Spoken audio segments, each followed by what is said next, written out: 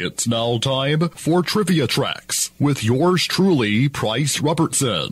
This edition of Trivia Tracks is brought to you by ProMed Ambulance Services, care you can count on, and Beth Smith at Edward Jones. Edward Jones, making sense of investing, member SIPC.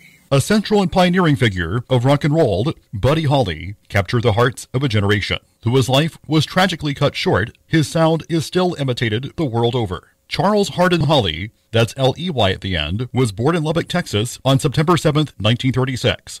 The youngest of four children, Buddy, a nickname given to him in childhood, was a straight A and B student in school. The Holly family had an interest in music. All the family members, except Lawrence O'Dowd, the family patriarch, known as L.O., were able to play an instrument or sing. The elder Holly brothers performed in local talent shows. On one occasion, Buddy joined them on violin. However, Buddy decided to switch to guitar, though he briefly took piano lessons at age 11. His style was influenced by gospel music, country music, and rhythm and blues acts, which he performed in Lubbock with his friends from high school. He made his first appearance on local television in 1952, and the following year he formed the group Buddy and Bob with his friend Bob Montgomery. In 1955, after opening for Elvis Presley, he decided to pursue a full-time career in music. He opened for Presley 3 times that year. His band style then shifted from country and western to entirely rock and roll. In October of '55, when he opened for Bill Haley and his Comets, he was spotted by Nashville scout Eddie Crandall, who helped him get a contract with Decca Records. Holly's recording sessions at Decca were produced by Owen Bradley, who had become famous for producing hits for stars like Patsy Cline.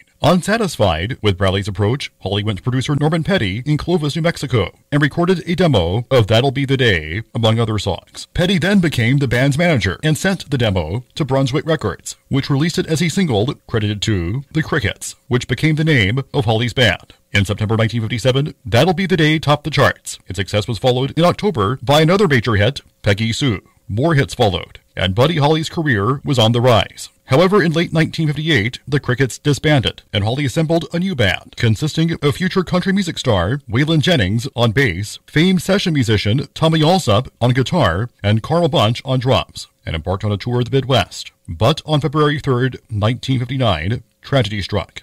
After a show in Clear Lake, Iowa, Buddy Holly chartered an airplane to travel to his next show in Moorhead, Minnesota. Soon after takeoff, the plane crashed, killing Holly, Richie Valens, the Big Bopper, and pilot Roger Peterson, in a tragedy later referred to by Don McLean as the day the music died in his song American Pie. Holly was 22 years old at the time of his death. Since then, he has been a major influence on artists such as Bob Dylan, the Beatles, the Rolling Stones, Eric Clapton, and Elton John. He was among the first artists inducted into the Rock and Roll Hall of Fame in 1986. Till next time, I'm Price Robertson. Amazed by today's trivia? Then join me for Trivia Tracks weekdays at 6:45 on Everybody's Country Y95.